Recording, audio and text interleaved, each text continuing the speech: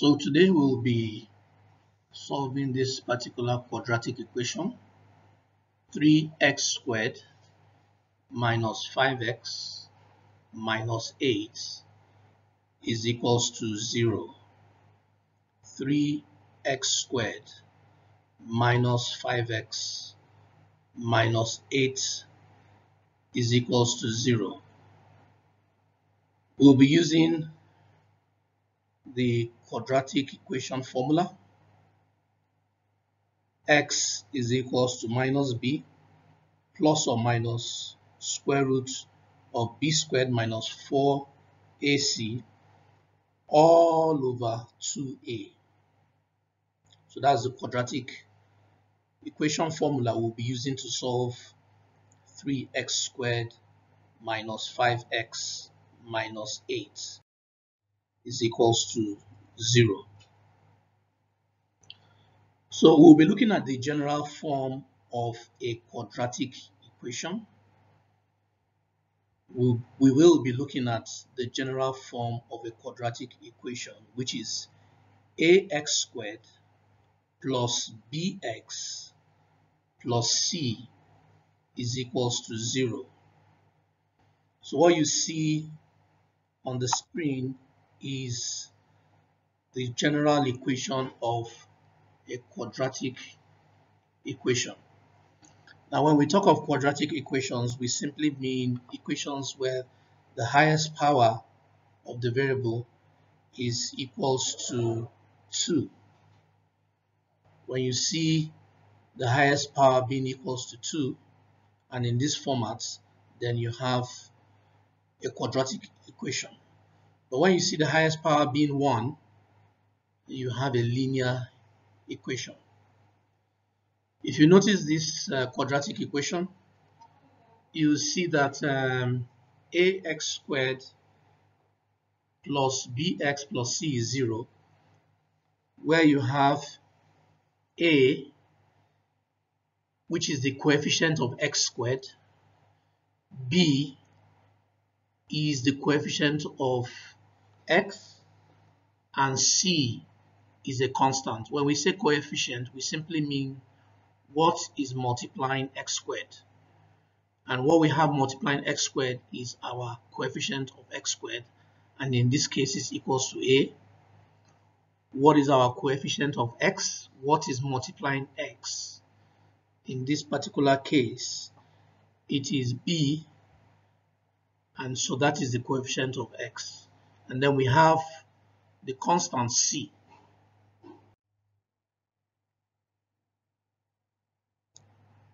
So ax squared plus bx plus c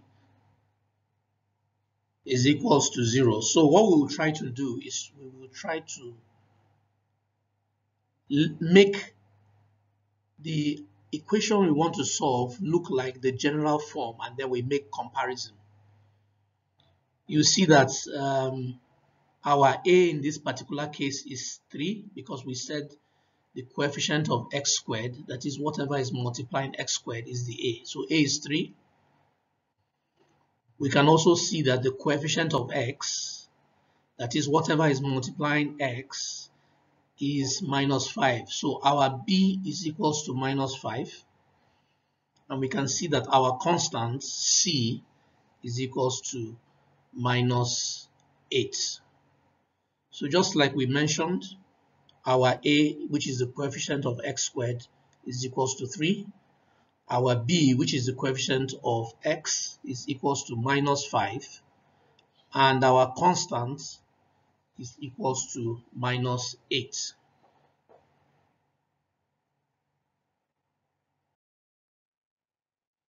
So in summary, we have a as 3, b as minus 5, and c as minus 8.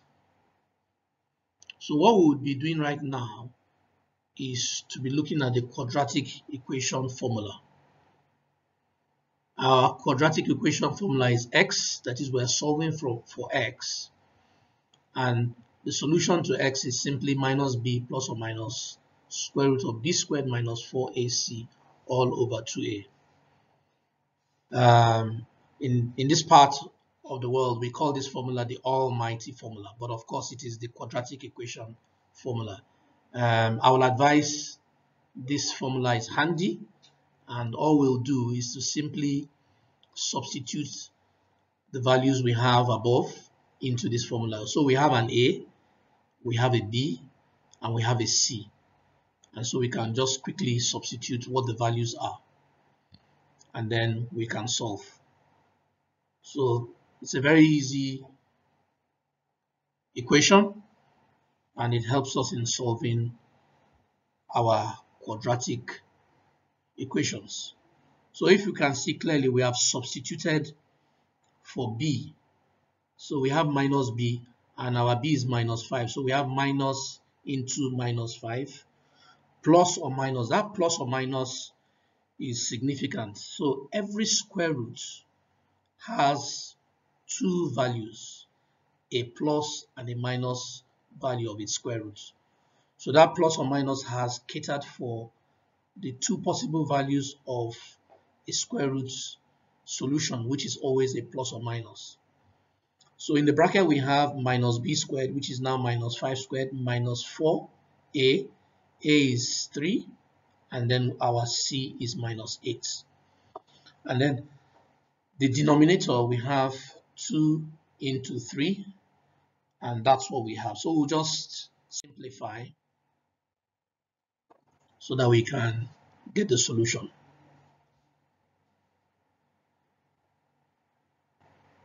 So in simplifying, if you look above, we have minus minus 5 becomes plus 5. Minus times minus 5. If we open that bracket, it becomes plus 5. Then we have plus or minus, and then inside the bracket, inside the square root, we have minus 5 squared, which becomes 25, because minus times minus is plus, and 5 times 5 is 25. So we have minus 4. 4 times 3 is 12. 12 times 8 is 96. So we have minus and a minus. By the time it opens up the bracket, we have plus 96. I come again, minus 4 times 3, minus 12. Then minus 12 times minus 8, it now becomes plus 96, because minus times minus is plus. And then in the denominator, we have 2 times 3, which is 6. So we'll continue to simplify. So in the square root, 25 plus 96 is 121. And then of course, your guess is as good as mine. We know what the square root of 121 is, which is supposed to be 11. So x now becomes 5 plus or minus 11 over 6. Remember we said because we have a plus or minus sign, there are two possible solutions to the square root, and that's why we have that plus or minus 11. If you multiply 11 times 11, you have 121. If you multiply minus 11 times minus 11, you also have 121. So we'll divide this solution into two. We'll solve the positive parts on the left hand side. So we have x is equals to 5 plus 11 over 6, which becomes 16 over 6. And then if you divide 16 by 2, you have 8. And then if you divide 6 by 2, you have 3. So we have 8 over 3, which is the solution. And then if we write it into proper fractions, we have 2 whole number, because 3 in 8, we have 2. 3 times 2 is 6. 8 minus 6. So we have a remainder of 2 over 3. So that's the first solution. The second solution, we'll be looking at the negative. So we have 5 minus 11 over 6. Remember on top we have 5 plus or minus 11 over 6. We've done the 5 plus 11 over 6 on the left hand side. Now we are doing the other solution, which is 5 minus 11 over 6. You have 5 oranges. You are now subtracting 11. So that means you are going to be owing 6. 5 minus 11 will be minus 6. So what we have is minus 6 over 6.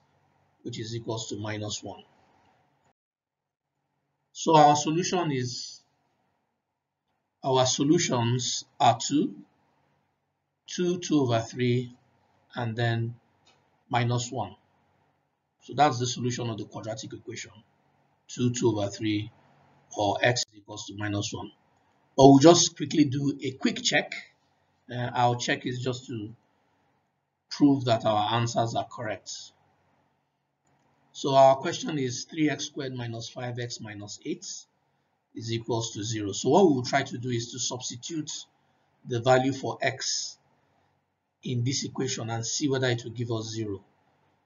So what we'll just do is to substitute x. We'll put 8 over 3 and then we see what it gives us. So 8 over 3 squared is 64 over 9. 3 into 64 over 9 minus 5 into 8 over 3 minus 8. We simplify it further.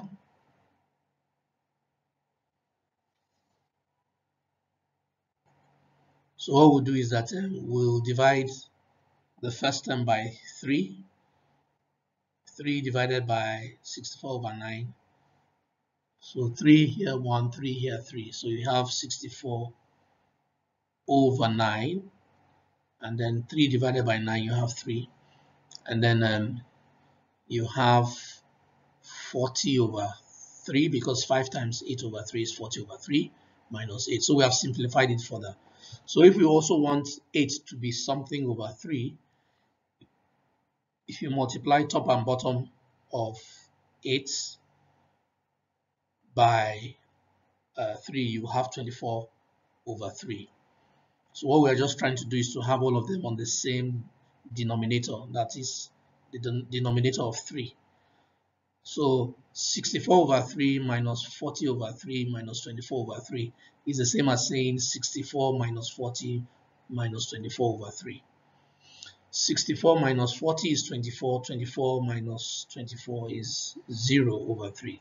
So the final answer will be 0 over 3, which is equals to 0.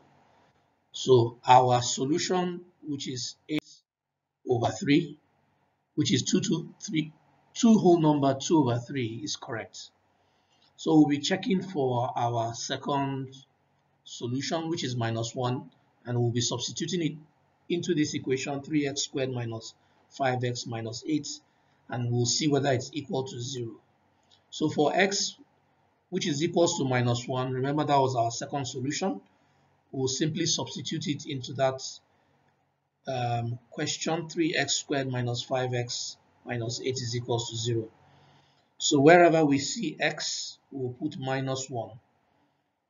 And that's what we have done in this equation here. Wherever we saw x, we put minus 1. So we have 3 into minus 1 squared minus 5 into minus 1 and then minus 8. So if we simplify it, we know that minus 1 squared is simply 1. So we have 3 times 3 is 3. And then minus 5, and then we open minus 1. By the time we open the bracket, it becomes minus times minus is plus, and then 5 times 1 is 5. And then we have 5 there, and then we bring the minus 8. So 3 plus 5 is 8. 8 minus 8 will be 0.